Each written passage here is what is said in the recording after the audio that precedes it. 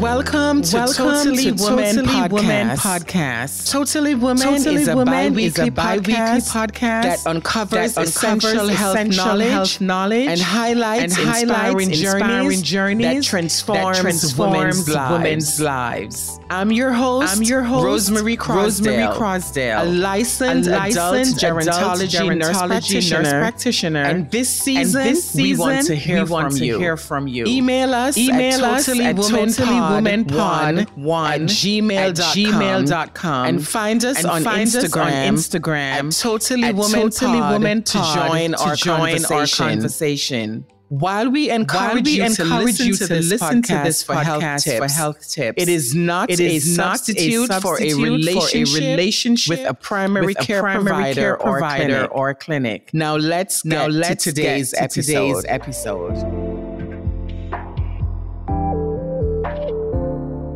Hello, everyone, and welcome back to Totally Woman, episode 8, season 2. Yes, it's episode 8. We're in season 2, and I am so thankful for having you all join me on this platform. Thank you for your continued support, supporting this platform. I really, really appreciate it. I thank all the women, young, old, middle age, who listen to me from, different states, different countries. Shout out to India, shout out to, Jamaica, my motherland, my countryland. Shout out to people in Florida, shout out to, Brooklyn, Queens, Bronx, the boroughs here. Shout out to Charlotte, North Carolina. Shout out to, and if I'm forgetting anywhere, Canada, all these people who listen to me on this platform. I'm so grateful to you all. Also, 1,000 of you have joined in to listen to this podcast, and I am so happy. Thank you so much. So as we continue this Stress Awareness Month, I would like to welcome back, well, do I want to call her Totally Woman resident psychologist, or what am I? I don't even know what I want to call her, but I feel like she's become resident now because she's been probably on, I think this is going on to be her 3rd episode that she's graced this podcast with her presence. And I am so ecstatic to have her. Heather is a mental health nurse practitioner. She is board certified, so she knows exactly what she's talking about. She works in this capacity. She's been doing it for years. She has her own clientele, her own patients. So it's indeed a pleasure. The information that you're getting, ladies, is nothing, that we just pick up off the roadside. This is a board certified mental health nurse practitioner who knows what she's talking about. She has a wealth of knowledge. She is just versatile in this position. She knows what she's doing. We've worked together. We have a very good reputation. Whatever she has to say is truly valued not only by me, but also by her patients that she represents. So ladies, let us give an applause and welcome the lovely Miss Heather Dennis back to Totally Woman Podcast. Thank you, Heather. Hi. You want to say hi to the ladies? It is so awesome to be back with you all. I am a fan of the show. I'm a friend of the show. Now I'm a resident. I will take it, right? Yes. Welcome. Can you imagine season 2? We're up to season, right? You done season 1. And this is actually your first time coming back during season 2. So welcome to season 2, right? Episode 8. Thank you so much. I can't thank you enough. And, during this Stress Awareness Month, stress, the last time we gave, the technical definitions of what stress is. And we know that stress comes and it affects us in so many different ways, right? There's no one size fit all with how, stress is. And, at the end of the day, I think the takeaway from it a lot of the times is how we bounce back, right? How we bounce back as women, how we deal with it. And that's the conversation that we're having today is, just how do we bounce back? Stress is going to come. We have to deal with that. It's just, life issues and all of these things. And we're just going to have you, just give us some guidance, give us some pointers. Stress, sometimes if it's not dealt with, it can become medically challenging to us. Like you told us in previous episodes, it could lead to depression. It could lead to anxiety. It could lead to actual physical illness if it's not taken care of. So, madam, the floor is yours. Okay. All right. So the bouncing back, right? The coping, right? That I think is extremely important, right? So that brings me to one of my pointers that I wanted to discuss today. Just for us to remember why, right? Remember why you started that thing that is causing the stress, right? Because it is a thing that's causing the stress, right? It's causing, yes. Right. So what are you doing, right? What is it that you're doing that is causing the stress? Let's look at that. So if it is childcare that's causing the stress, if it is some household chores that's causing the stress, if it is work that's causing the stress, I want you to remember why you started that thing, right? And now, once you remember why you started that thing, is what things can we put in place to help navigate it, right? Sometimes we need to outsource, right? Sometimes we need to call on our neighbors, right? Recognize that I'm having a problem right now. This is overwhelming, right? So that awareness, right? And then ask for help. So let's ask for help. Oh God, Say it again, Heather. I'm sorry to interrupt you, but as women, I don't know why we think we have to be burden bearers and, we just take on so much. Say that again about asking for help. I think you have to say that again. Asking for help, outsourcing, delegating a task, right? These are all things that it is. Yes. It can be so cumbersome, right? Just to ask, just to recognize that you need help and to ask, right? Because there is a portion of maybe if I ask for help, I won't be received properly, right? So you probably are thinking about like the rejection portion of it, right? If I ask for help and I don't get the help that I need, or if I do ask for help, am I going to be rejected, right? But it's, how we'll tell our kids to be brave, right? Or we're going through something and we'll say, be brave. I want you to just remember that you can be brave, you can be courageous. So just ask for it. Practice it. Just practice it, right? Go ahead and practice asking for it. I need help with this thing. Okay. Just practice, right? We say practice become perfect. Yeah. Continue to practice exactly. it. Yeah. Outsourcing, right? If you have, if you possibly can, I would say get on to TaskRabbit, right? Outsource a task. If the money is a concern, let's get our children. If there's no children in the home, I want you to call on your neighbor, call on one of your best friends, right? We need our community. We need our community so that we can rely on each other to get the necessary help so that we can move from this point to the next point, because we don't want to be stuck in a thing, right? Once you're stuck in a thing, it can cause anxiety. It can cause depression. It can cause sleep issues. It can cause headaches, tension, bowel issues. So you don't want to stay stuck in this one thing. So asking for help, I think, is good. Delegating tasks, right? If you haven't introduced a few things to your children, like doing chores, making their bed, cleaning up after themselves, I would say this is a perfect time. Oh, yeah. It's halfway. The school year is almost completed. So before the summer break. Summer break. So get them used to like cleaning up for themselves. Like, so that you as a parent, not doing the dishes, not doing laundry, you're not cleaning up after the kids. Help them, because you're going to allow them to be good citizens, right? And this is also going to help you with stress, because if your place is decluttered, if your place is clean, that can be one source of stress.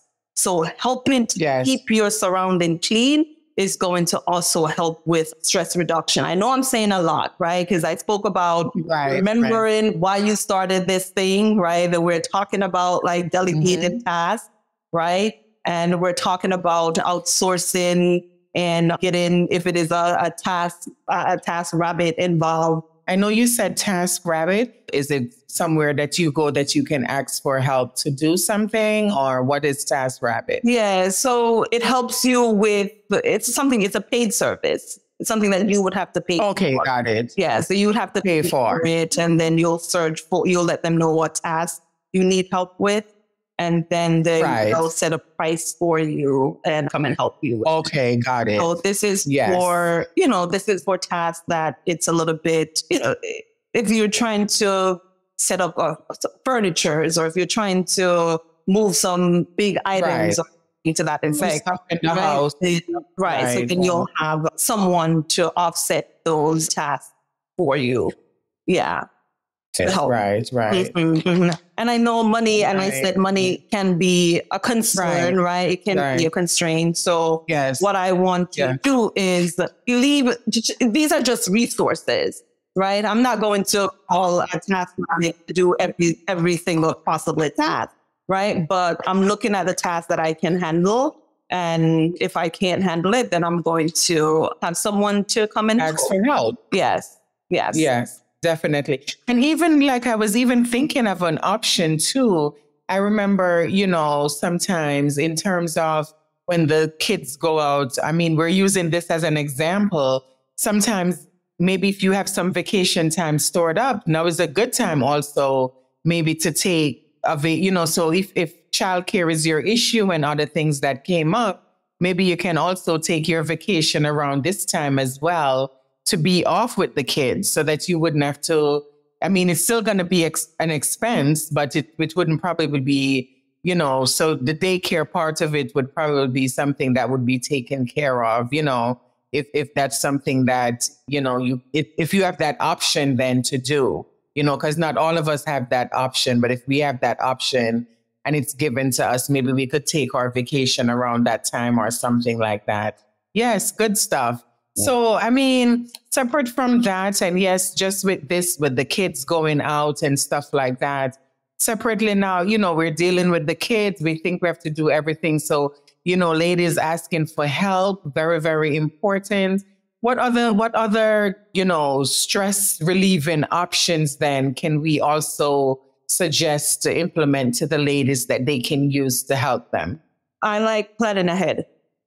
I know you mentioned this and on the last podcast, right? Planning ahead, it makes your life so much. It's all about the freedom, right? Because with stress, it's so overwhelming and you feel like you're out of control. You don't have the freedom. So planning ahead will allow for some freedom. Okay. It avoids for any kind of last minute doing. So I know we said the kids and I want to transition away from the kids, but I know it's maybe a little bit too late right now to go on vacation for this week. Right. We know that, but it's, we know that there's a Sunday in every week. We know that the kids have a couple holidays out of the school year, right? So I want you always to plan ahead, right? You have more insight into your calendar. You have more insight into your life. So I think it's much easier to, let me sit down and try to plan at least 3-4 months in advance so that when that time comes around, right, you are not stressed for what am I going to do with the kids, right? What am I going to do? Exactly. Right? Yeah. So we have some time now before the summer break so that we can talk about that, right? What are the kids doing for camp? What are you doing for a summer break? Are you taking your PTOs, right? How much PTO have you accrued, right? It's so important for you to take some time off. And in order for you to take some time off, right, you need to plan ahead. Yes. So and planning ahead now, what helps with that is being organized, right? Staying organized. Yes. You need to have a planner. Let me tell you something, Rosemarie. See, this is my homeschool planner, but I use it for everything. Okay, I always have my planner beside me because there's too much things going on in this brain, right? One of my favorite things to do is with everything that's going on is to be mindful. Being mindful, Rosemarie, is going to help us. Not only is it going to help us externally, but it also helps us internally. right? It connects us to our sympathetic nervous system. It allows us to take that pause. It allows us to take that rest. It allows us to take that break and to just concentrate on our breathing, right? Just concentrate on every single part of our body, from our head, from the crown to the toes, right? Exactly. So, there are so many guided meditation. There's so many guided mindfulness videos that you can watch on YouTube. There's podcasts for it. There's a plethora of mindfulness videos. 5 minutes, maybe 5 minutes is too much. 1 to 2 minutes of some mindfulness is going to give you a lot of rest and relaxation. And deep breathing, it doesn't cost a thing. It does not cost a thing to take exactly to take a deep breath, hold it, and then give it back to the air, right? So do that, right? Take some time to do that. You know, right now I'm listening to Lil Jon, right? You know Lil Jon, Turned Down for What, right?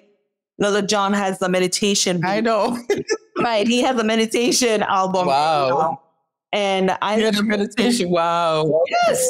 And I listen to every night. Okay. Every night I have Lil Jon on and listening. I played for my son, and it's so helpful to just, again, we have to give back. We have to give back to our bodies. We have to have good practice every single day to help us to recover, right? Because it's all about just recovering and feeling rejuvenated, right?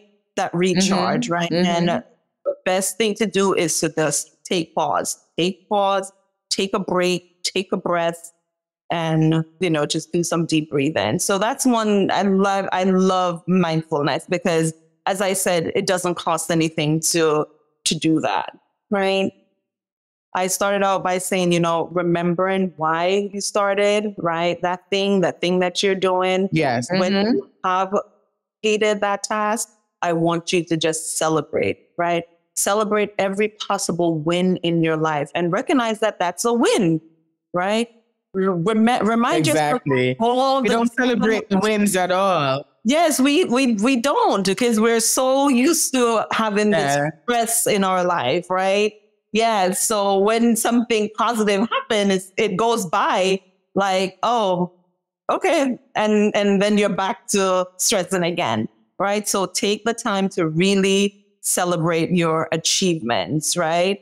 Acknowledge, celebrate every milestone and achievement to just stay positive and to stay motivated, because that's going to help you to stay motivated as well, right? If you remind yourself, oh, look at that hard decision that I had to make. It probably between, you know, 2 job offers, right? And now you have to make a decision about which job I think is best, right? I want you to remind yourself that you've been making decisions for yourself for so many years. And maybe some of them are not so positive, but I want you to focus on the positives. Right. Focus on the positives, right? So that you can walk in your space fully knowing that, hey, I am going to be okay with this decision that I make. Right? Exactly. So I want you to celebrate. You have to be confident in whatever you do. Yes.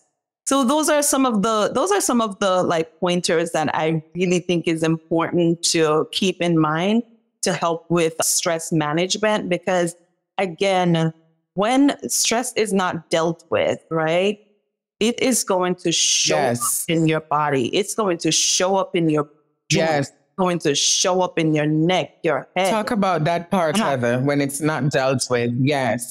So how stress is not handled properly, okay, it shows up as inflammation, okay?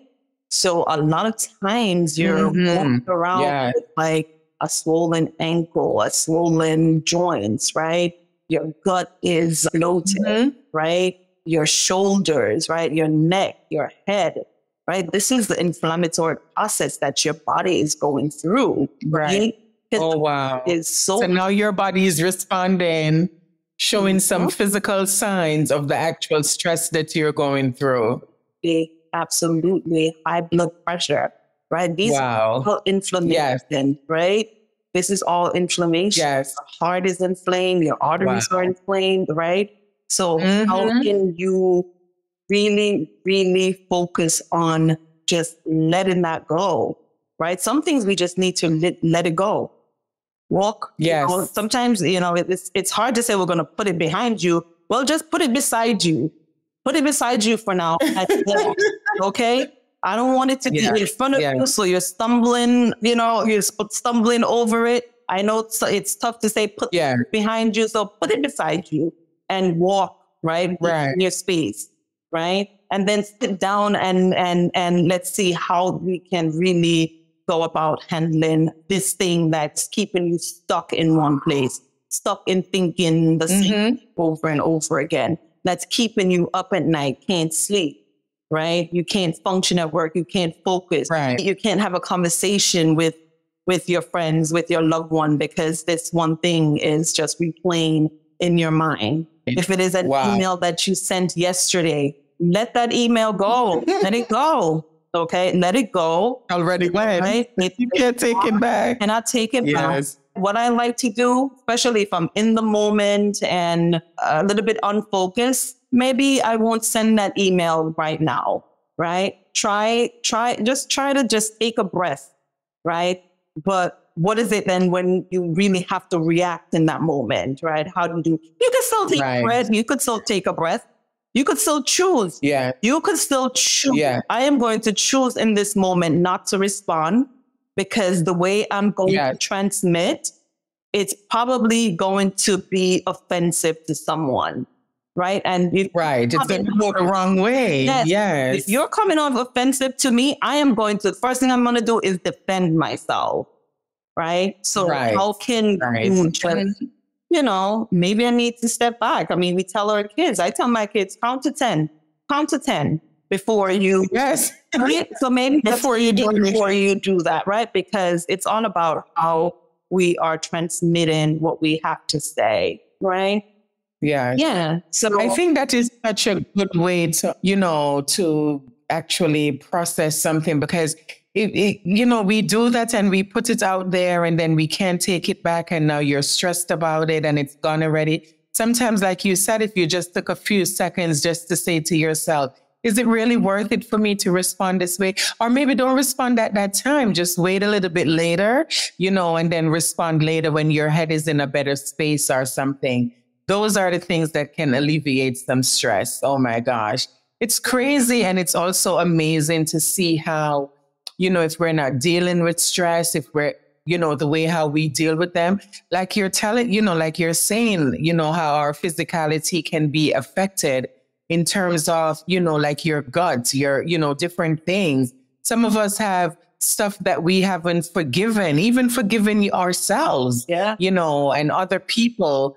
We're walking around with unforgiveness. And until some of these issues are dealt with and taken care of, that you know, the stressors then themselves are taken care of, you know, we're gonna be walking around with so many different issues that are going on. Yeah. Wow. Heather, this is amazing stuff. I can't even tell you enough, but you know, yes. And we talk and the deep breathing and all of that stuff, and, you know, very, very positive. What are some final takeaways then that we can just leave with the woman about, you know, just to wrap up this conversation in terms of, you know, dealing with their stress and how not to let the stress then become to the point where it is so overwhelming that it's going to cause them now to experience some physical issues or something like that. Before we get to that point, you know, I mean, I know you've talked about different things that we can do and stuff, but just to sum up just to give a summation or in conclusion then of this conversation, how would you kind of just like end it all, you know? Yeah. We see that stress can significantly like impact a lot of things, a lot of aspects of our life, but we also see the opposite, right? If you're coping, if you have like great coping tools, or just remember that you have some tools. And I want you to just remember in this moment, it's so important for you to like recognize things that you do. I know that when I'm stressed, I'm pacing. So the minute I start pacing, I'm reminding myself, Heather, you're anxious. Stop pacing. Here are things you can do to relieve whatever it is that caused you to start pacing, right? So that insight, that awareness, I think every podcast that you invite me to, I'm going to talk about awareness, okay? Yes. I think it's super important to have that awareness, know yourself, right? Know the things that pushes you and know the things that kind of like limits you, right? And here are things that I can do to help me with recovering.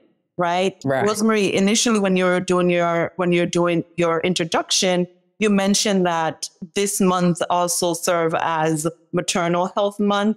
I want all the women of conception age to remember different services, right? Like a doula, right? Getting doula care to help you with, these are professional trained people who can help with every aspect of child rearing, right? From conception of the childbirth process. Right?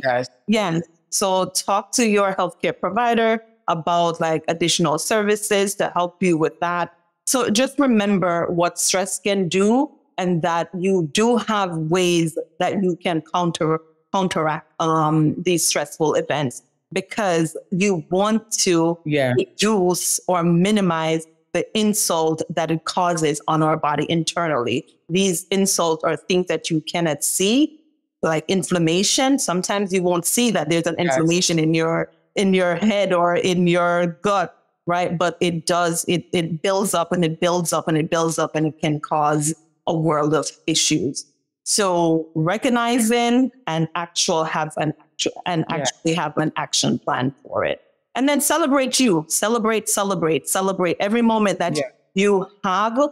Just celebrate. Okay. Yeah. Take yourself out to dinner, take yourself out for a walk, take yourself out to, to take care of whatever it is that you like to do with your body, to hang out with your friends. It's always nice to have really meaningful, engaging conversation with our friends. Right. And don't forget to connect with your primary care provider as well, right? As well. For all those health treatments. Yes. Right? Oh my God. Thank you so much, Miss Heather Dennis. Thank you so, so much. If there's anything that you can take away from this and with stress, and we know that stress is something that will come. Life happens, different things happen. We sometimes cannot get rid of, just at some point, it's going to affect us in some point. If it hasn't affected you yet, I don't know, what you're doing or what's going on. If it, and maybe you're just doing a good job. Well, kudos to you as well.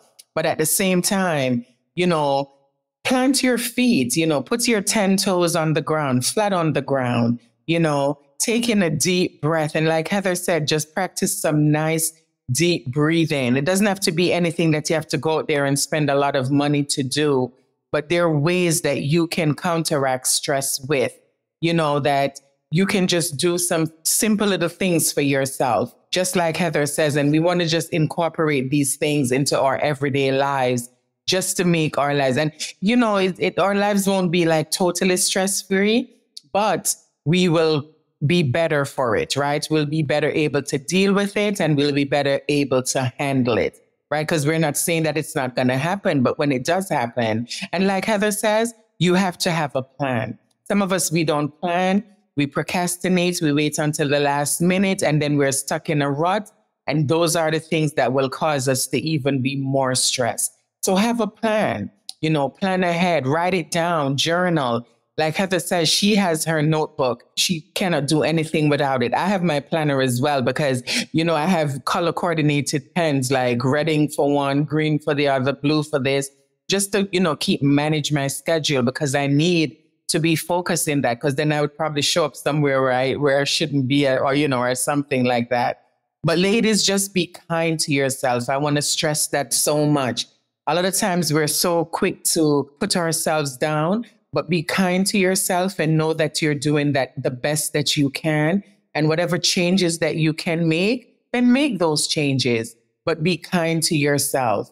Okay, take time out to yourself. And like Heather says, reach out to your primary care provider. I always stress that if you don't have one, then you should be getting one to just make sure that you're even up to date with your wellness visits, your screenings are up to date and all these things.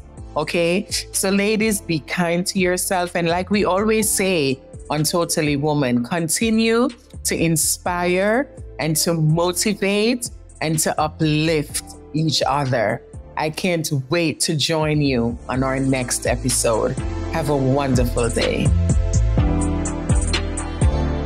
Totally Woman podcast is hosted by Rosemarie Crosdale. This episode was produced by Quana and Wise Grazette. Episode artwork by Aurelia Grazette and powered by Indie Creative Podcast.